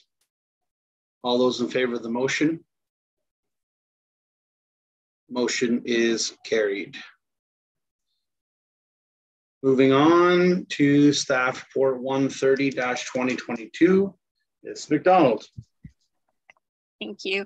I believe this is my final staff report for the evening, and through you, Mr. Mayor, this is to award the Bundled Bridges project, so RFP 2022.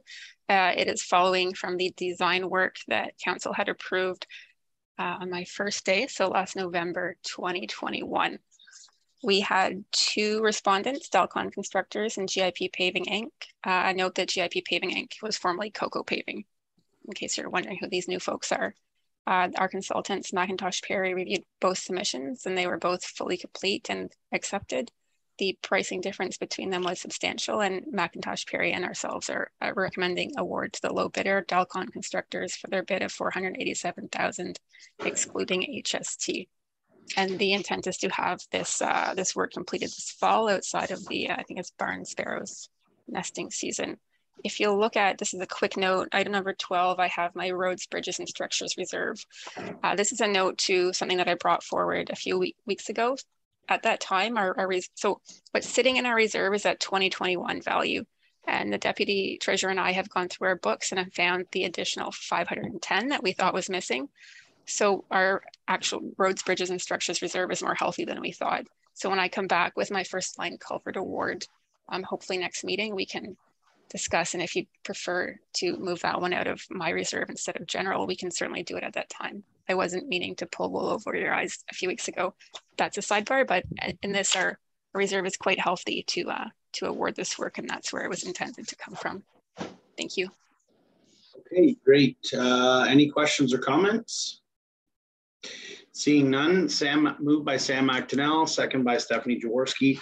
Be resolved that staff report 130-2022 be received, and that the Council of the Township of South Glengarry award procurement 20-2022 for 5 structure rehabilitations to Dalcon Constructors Limited as per their submission of $487,000 plus HST, and furthermore that the mayor and clerk be authorized to sign all relevant documents. All those in favor of the motion? Motion is carried. Thank you very much. And I believe we are now at the pulled items section. If you'll just allow me a second. Through you, Mr. Mayor. I'm wrong. Yeah, thank you.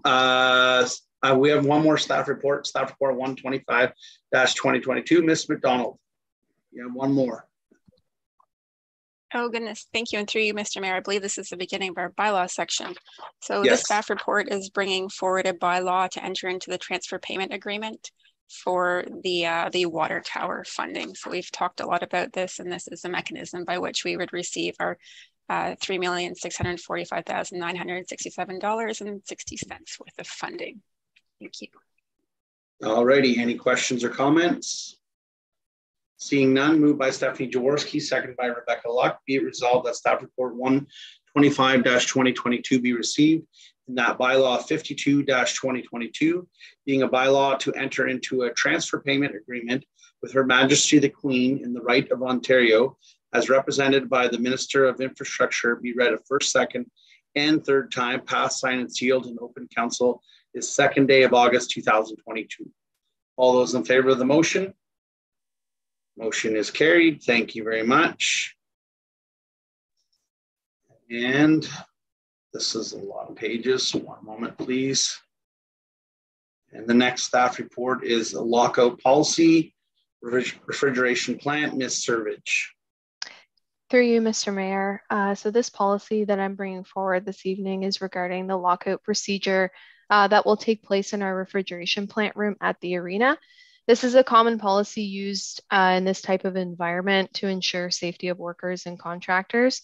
This was also a policy that was brought up as a requirement through our recent TSSA site visit. So it's important that we move forward in order to meet their requirements. This procedure outlines the protocols used for disabling powered equipment, machinery, valves, electrical circuits within the plant room while work is being completed or something is being serviced. For example, if something's being worked on in the plant, a designated lock will be put on either a valve, machinery, etc., with a labeled tag on it. Once the work is complete, the designated person will be able to remove the lock when it's safe to do so. So yeah, this is just a procedure that's common among different refrigeration plant rooms and other rooms that have machinery and equipment. So I'll leave it to council if you have any questions, but it's pretty straightforward. All righty. Any questions or comments of members of council? Seeing none, moved by Rebecca Luck, second by Martin Lang. Be it resolved that staff report 127-2022 be received, and that bylaw 53-2022 being a bylaw to adopt a refrigeration plant lockout policy be read a first, second, and third time, passed, signed, and sealed in open council the 2nd day of August 2022. All those in favor of the motion? Motion is carried. Thank you very much. And moving on to staff report 128-2022, I'll ask Deputy Mayor to run this portion as I've declared a conflict of interest. Thank you. Okay. Thank you, Mayor Warden. So on this staff report 128-2022, I think I pass it over to Ms. Compo, our clerk, who is going to talk to us about road widening dedications. Go ahead. Thank you, Madam Deputy Mayor, and through you. The bylaw that's before you this evening is essentially a housekeeping item. Council sees bylaws of this nature a couple times a year. So oftentimes severance applications are subject to a condition that requires road widening to be deeded to the township. And this helps us to ensure that all municipal road allowances where possible are 66 feet in width. The road widenings included in the bylaw before you this evening are all as a result of approved severance applications. So subject to any questions of council, it's a pretty straightforward bylaw this evening. Thank you. Thank you very much, Ms. Campo. Are there any questions from members of council? Okay. Seeing none, I'll go ahead and read the resolution. So be it resolved that staff report 128-2022 be received and that bylaw 54-2022 being a bylaw to accept certain lands as road allowances within the township and to dedicate same to the public use as a public highway be read a first, second, and third time, passed, signed, and sealed in open council the 2nd day of August 2022. So all in favor? Okay, carried. So just before we move on, just the just note for the minutes, the mover for that resolution was Councillor Lang and the seconder, Councillor McNamee. I'm sorry, yeah, I don't have those, sorry. You don't have the resolutions in front of you, so. No, all right. Okay, thank you very much. Thank you for taking over, Deputy Mayor Jaworski. Moving on to staff report 129-2022, Ms. Haley. Through you, Mr. Mayor, Ms. Haley is away this evening, so I'm going to speak to this report on her behalf. Thank you. So council will recall receiving a request late in 2021 from a property owner requesting to purchase township-owned land located on the west side of 1 Victoria Street. And the purpose for the property owner making this request is to create a larger lot that would accommodate a proposed secondary dwelling unit that would be attached to the existing home.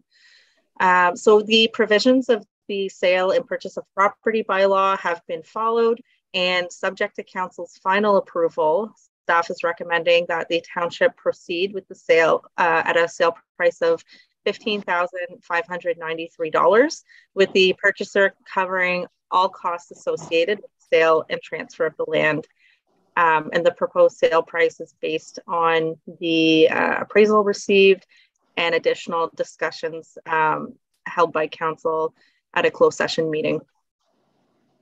Okay, great. Thank you for that report, Madam Clerk. Are there any questions or comments of council? Deputy Mayor Jaworski. Thank you, Ms. Campo. I just want to say, I think that this is a fantastic story. You know, this is a Habitat for Humanity home that's now turned into a densification option within our village. So I think it's a continuation of a good news story. So I just wanted to point that out. Thank you. Thank you for doing that. That is very true. Moved by Sam Actonel, second by Stephanie Jaworski. Be resolved that staff report 129-2022 be received and that bylaw 55-2022 being a bylaw to sell the land that is legally described as part of Block C, Registered Plan 26, being Part 1 on Reference Plan 14R-6640 to Manon Brousseau for the value of $15,593 plus HST, be read a first, second, and third time, passed, signed, and sealed in open council the 2nd day of August 2022. And furthermore, that all costs associated to the sale and transfer of the land be paid by the purchaser. All those in favor of the motion? Motion is carried. Thank you very much. All right, now moving on to the consent items. 9B, departmental update, corporate services. Mr. Mayor, yes. Before you proceed with the items for consideration, I just wanted to note that with our new procedural bylaw and the consent agenda and items for consideration, the order of resolutions has changed somewhat from what we're used to. So your next resolution in your package is to accept the consent agenda, and then procedurally we would move to the items that we've moved to the next section in item 10. So if you just want to go ahead and read your next resolution and then proceed into section 10 of the agenda. Section. So yes, section 9 would be our consent agenda. So you have a resolution to accept that. And then we would move into the items for consideration, which would be formerly other business. So those are the items that were pulled to be discussed. Okay, all right, thank you. I'm an old dog, hard to change. Stephanie, moved by Stephanie Jaworski, seconded by Rebecca Luck. Be it resolved that the Council of the Township of South Glengarry accept the consent agenda. All those in favor of the motion? Motion is carried. Thank you very much. All right, so now we're moving into items for consideration.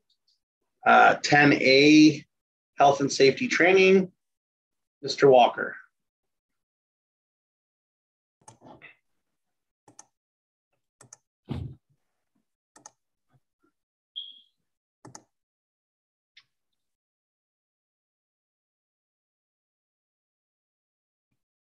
Sorry about this, Mr. Mayor. My camera seems to be reversed on me here.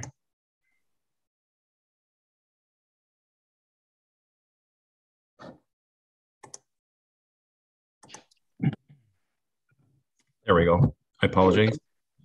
Okay. Thank you, Mr. Mayor, and through you. Good evening, members of council and members of the public. This is an information report on some of the successes regarding health and safety, as well as the training efforts since 2018. My role was formed in 2020 with a focus on training for all township staff, full and part-time, including our fire department members. It has been a success on all fronts, as required training has been monitored and scheduled for all staff when and where it is needed. It also ensures that universal and job-specific training is received by all employees. Regarding health and safety, before you in the agenda package is an information report that speaks to the updated health and safety policy and procedures manual. This manual was brought to council in 2018 and has recently been reviewed and updated. The Health and Safety Committee meets every 2 months to discuss various health and safety concerns, training and recommendations to improve the health and safety culture within our workplace. You've probably noticed new health and safety boards in all the township workplaces. These boards are a great way for employees to use as reference for health and safety information within their workplace. Training for both the township and fire staff is ongoing and very successful. I've been working with the United Counties of SDNG and North Glengarry for township staff and the surrounding fire departments for our fire staff to ensure consistent and proficient training opportunities. One other training resource used by all staff is the HR Downloads program. This is an online portal for HR training for all staff. One of the benefits of this platform is annual up-to-date HR training. Health and safety training has had numerous successes over this and a strong uptake by staff and volunteers. And I'm looking forward to the progress over the next few years. Thank you for your time, and I'll answer any questions if you have any.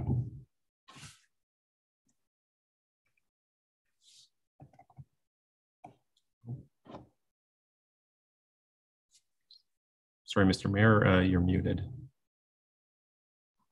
My apologies. Thank you very much for your report, Deputy Chief. Deputy Mayor Jaworski. Thank you, through you, Mayor Warden. Yes, thank you, Deputy Chief Walker, for your report. It's nice to see how your role is able to bring, your focus beyond fire. You're bringing that health and safety awareness and training and knowledge throughout the township. So that's, I think that's a really excellent use of your role. And I'm also very happy to see, that there's been collaboration with SDG in North Glengarry, because certainly, we have in-house expertise that not all other townships have. So I'm glad to see that we're putting that, we're sharing resources and increasing efficiency. And maybe I'd be interested in the next time that you give this this report. I mean, this maybe is sort of going on to a bit of another topic, but in terms of the data, in terms of the progress, in terms of the numbers of employees that are trained, and as we move with the new fire certification as well, to sort of give us sort of those data points on where we're at in terms of folks achieving, the amount of training that's been done, just to sort of put a little bit more data around it. Thank you. Thank you very much. Are there any other questions or comments? All right, seeing none, we'll move on. Thank you very much for your report. And moving on to 10B, Resolution, Ontario Amber Alert System. I have a resolution in front of me without a seconder. Deputy Mayor Jaworski had asked to bring this forward at our last meeting, and Councillor McDonnell put his hand up first. So you're okay to second that motion. Deputy Mayor, did you want to add any words before I read the resolution? No, thank you. You can go ahead. It's all there. All right. Moved by Stephanie Jaworski, seconded by Sam McDonnell. Whereas the Council of the Township of South Glengarry received and hereby supports the resolution passed by the municipality of Brighton on June 20th, 2022, concerning the Ontario Amber Alert Warning System. And whereas it is clear that there needs to be an addition to the alert system to allow for law enforcement to send out an alert for vulnerable children who go missing under circumstances that do not involve an abduction, but they are at serious risk of injury or death. Now, therefore, be it resolved that the Council of the Township of South Glengarry urges the Solicitor General, the Commissioner of Ontario Provincial Police, and the Premier's Office to make the necessary changes to the Amber Alert system and create a new alert called the Draven Alert, which will protect vulnerable children who have not been abducted but are at a high risk of danger, injury, or death, and alert the public that they are missing. And that this motion be sent to all municipalities across Ontario, the Association of Municipalities of Ontario, Premier Doug Ford, the Ontario Solicitor General, and the Commissioner of the Ontario Provincial Police. All those in favor of the motion? Motion is carried. Thank you very much, Deputy Mayor. Thank you very much. Thank you, Councillor McDonnell, for seconding. All righty. So I think I'm correct procedurally to head on to 9B, Departmental Update, Corporate Services. All righty. And that is... Yes. So I requested this to come forward. Clerk, oh my God, Compo, my goodness, I'm having a minute here. I want to thank you for bringing the statistics forward on all of our online viewers, our Facebook users. I think it's great information for council to see that. I feel like sometimes we think we're the only ones watching, and yet we have a pretty steady flow of viewers. So thank you for bringing those stats forward. And I was very happy to see that the bike repair station got quite a few shares, so or taps or whatever they call that. So I want to thank you for that. No problem. It's always interesting to see through you, Mr. Mayor, the types of information that really gets picked up. I'll tell you, there's nothing that gets more shares than likes. Well, not likes, but more shares than a lost dog, or it's things you wouldn't think that would be the most popular, but it's what really engages the community. So it's interesting to look at those stats and see, what's really the community is really interested in and sharing. Yep. Thank you for that. 9G, I requested that to be pulled forward as well. I just wanted to have council look at the numbers compared to 2021 and 2022. And I would point out that if you go to the bottom, the permit numbers, there's not a lot of difference between the two, but the value in the construction is almost, it's $8 million more. So it's just, it really caught my eye, and it really goes to show that we're in a good position because costs are going to be going up for the municipality. And anyways, I wanted to thank the CBO for this report. That's certainly it's eye-opening in my opinion. Okay, that's all. 9J, and then 9K, I believe it's Councillor Lane, or no, was that mine as well? Is this? I think it's mine. Thank you, Mr. Mayor, through you. Yeah. October 18th is annual Child Care Worker and Early Childhood Educator Appreciation Day. And as a council and as a township, I'd like to recognize that and do what we can in our township to encourage. We are desperately in need of more. And I'm not sure if there's things that this council can do to encourage that, to help the community. And the other thing is with the $10 daycare on the way, there's very few of our residents, I think, are going to benefit from that because most of our daycare is private. And I don't know that that's going to qualify. I'm not 100% sure on that, but I think we need to look into this and see if there's ways that we, as a council, as a township, could encourage some more. But as a start, I'd like to, if we can, maybe have something for next month and to support October 18th as the day. Thank you. Yep. Thank you very much for bringing that forward, Councillor Lang. Deputy Mayor Jaworski.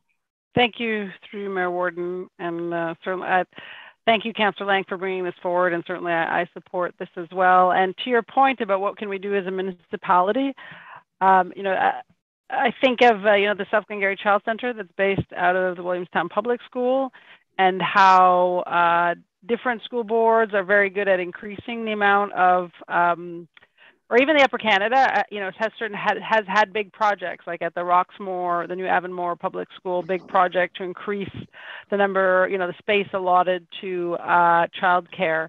That is perhaps something. I mean, in that case, it's not public, it's public, not private. But there may be some opportunities that way in terms of increasing the space that we can have through that type of program that has been done in other municipalities. So that might be a way that, you know, the municipality can lobby the school board. Just want to mention that. Yep. Good points, Deputy Mayor Jaworski. Are there any other comments or questions on that? Seeing none, I'll move on to item 9K. Letter redistribution of electoral district for North Glengarry. As you'll all see in our council agenda, North Glengarry has written a letter to us stating that they'd like to realign the electoral district with ours. As you're all aware, North Glengarry is the only municipality in SDNG that isn't part of SDNG on a provincial or federal level. They are aligned with Prescott Russell, and I certainly would like to support their request to have the lines redrawn. Councillor Lang. Thank you, Mr. Mayor, and thanks for bringing it forward. I agree 100%. It would simplify many things, and I'll just give you one example. Like the Glengarry Federation of Agriculture represents Glengarry. But instead of having to deal with 2 politicians, we have to deal with 4. Everything is harder because, you know, it's split north and south, where, you know, in Glengarry County, we have a lot in common, and it would be nice to have it as one. And I think whatever we can do to support this, I'm in favor of. Okay, thank you very much. I couldn't agree with you more. Councillor McDonnell.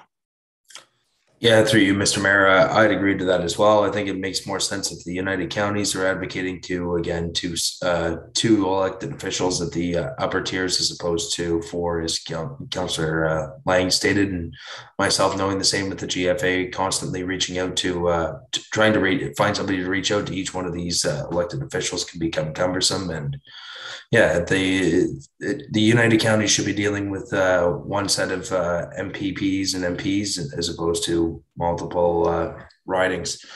Makes more sense electorally and for the counties and townships. Yep. Deputy Mayor Jaworski. Thank you, through you, Mayor Warden.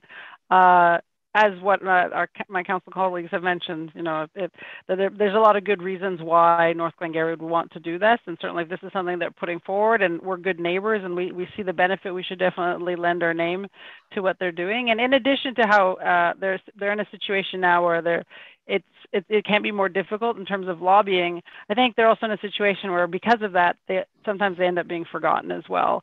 Sometimes they have difficulty getting a hold of their representatives depending on the situation. So I think if they're part of SDG, it's going to make sure that their needs and their concerns are always considered. So I'm in support.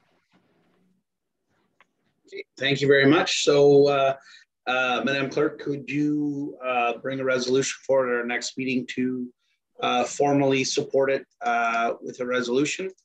And sorry, through you, Mr. Mayor, just in reading the letter, I don't know if they're at the point where they require a resolution, because they're saying we hope we can count on your support in the event that we proceed with this process, and that they'll notify us once they've made a decision. So I'm wondering if we're jumping the gun on a resolution at this point, or if you'd prefer to wait to hear on their decision, and if they require a letter of support or what they would require from us.